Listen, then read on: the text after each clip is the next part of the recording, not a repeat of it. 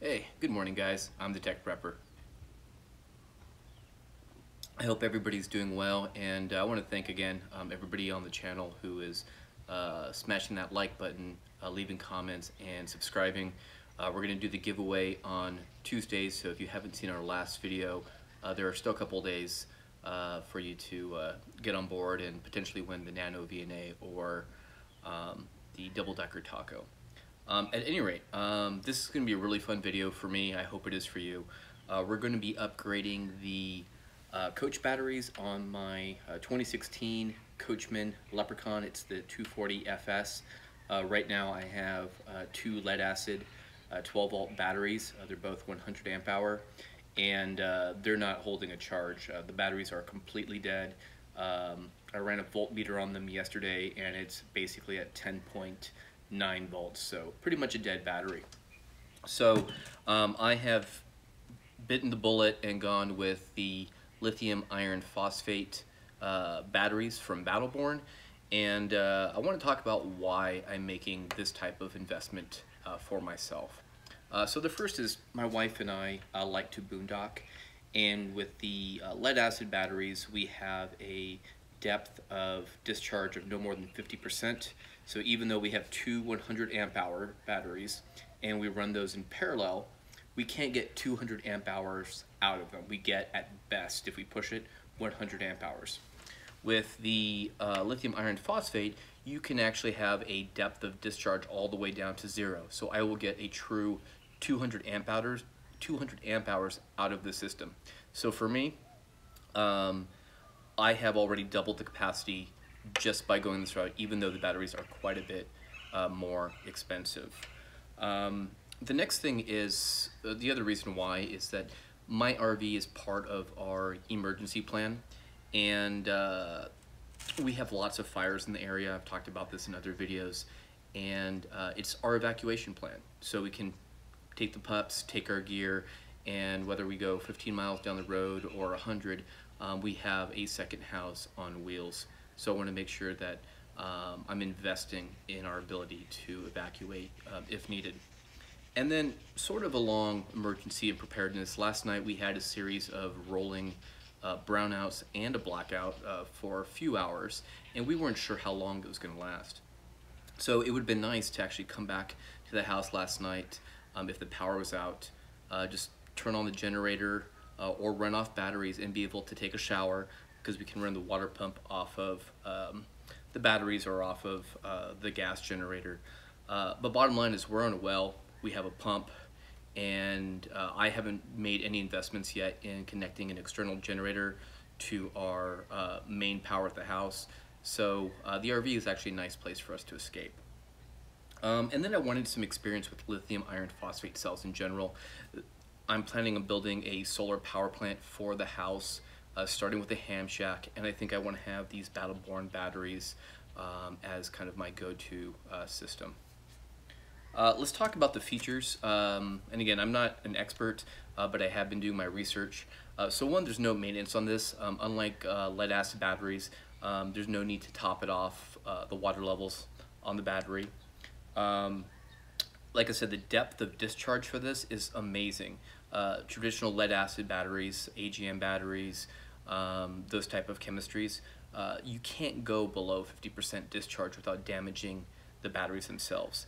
This can go all the way down to 0%, so you actually do get to use all of the capacity as advertised. It does have protections built in, so these are very safe.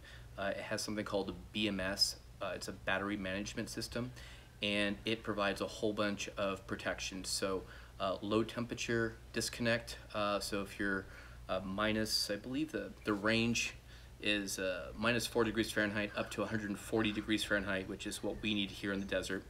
So it's got temperature disconnects, so you don't damage the battery when the batteries are in those extreme temperatures on either side of the scale. It has high and low voltage protection, so very cool safety features built directly into the batteries. And then it also does balance all of the individual cells. In terms of weight, this thing is about half the weight of a lead acid battery. I weighed mine this morning and it came in just under 30 pounds. It was like 29 0.8 ounces or something like that. So quite a bit lighter. So since we have the RV and we are weight conscious, I'm saving about 60 pounds in weight now. So if nothing else, I can actually throw my full-size 72-hour loadout bag, and I'm basically at the same weight I was before, just by swapping out the batteries. The cons, these are very expensive batteries. These ran, I bought 2 of them, about $2,000, and yeah, $2,017 was shipping from Amazon. So they are expensive. I'll put a link below where I got mine. But if you think about it, you get a 10-year warranty with this guy. You can use the full advertised capacity. You get way more charge cycles than a normal lead acid battery. This has between 3,000 and 5,000 charge cycles in it. So this is going to be the battery I have for the next 7 to 10 years, most likely. Probably 7 in this climate. So let's talk about the install a bit. So I did purchase 2 of the Battleborn 100 amp hour lithium iron phosphate cells. The model number, I believe, is BB10012. And these are about the same size of the batteries I currently have in the compartment. So I have 2 of these. I also needed a lithium iron phosphate power converter. So my AC to DC system in the rig, while I don't have to replace all of it, I do need to replace the board because lithium iron phosphate cells have a different charge chemistry. So I picked this one up on Amazon too. I went with the same company that I had before, which was wfco. I believe this ran about $215, and it looks like a pretty simple install. And when I talked to the sales rep on the phone, he had mentioned that I could technically get by with the board I have inside, but it will only be about 90% effective. So for my initial install, I'm just going to test it out with the current board just to make sure everything is working correctly. And then tomorrow I'm going to go ahead and swap out the old board with the new lithium compatible board. Tools are going to be pretty simple, just a socket wrench with an extender, a wire brush to clean the terminal contacts, and I believe that's pretty much it. In terms of prep, I did quite a bit of prep. There's another great YouTube channel I'll link below that I actually used to go through this process. And the first thing I did was I took a couple of pictures of the battery compartments so I would have a sense for the orientation of the batteries and then where all the leads are going just in case I need it. I also went ahead and, per their recommendation, I also drew a diagram that has all of the posts. I numbered the batteries 1 and 2 and just have another visual representation if I need to go through and troubleshoot anything.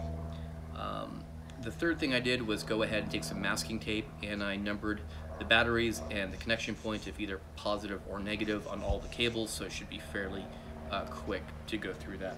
In terms of disconnecting power to get ready for this, it was fairly straightforward. All I did was turn off the battery disconnect in the house. I flipped the breaker to off for the Onin 4000 generator, and then the WFCO power converter.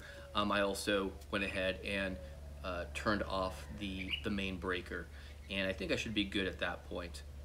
So guys, really the plan here is I'm going to stop this video, and I'm going to go ahead and kind of just film the rest of the install and just take you with me on that journey. So with that said, guys, if you can, you know, we're trying to grow the channel. You know, share this, like it, comment, subscribe, do all of that. That would really help us out.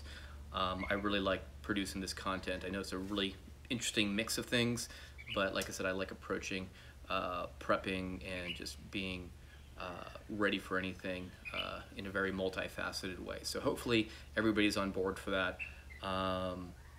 So yeah, be strong, be safe, and be prepared.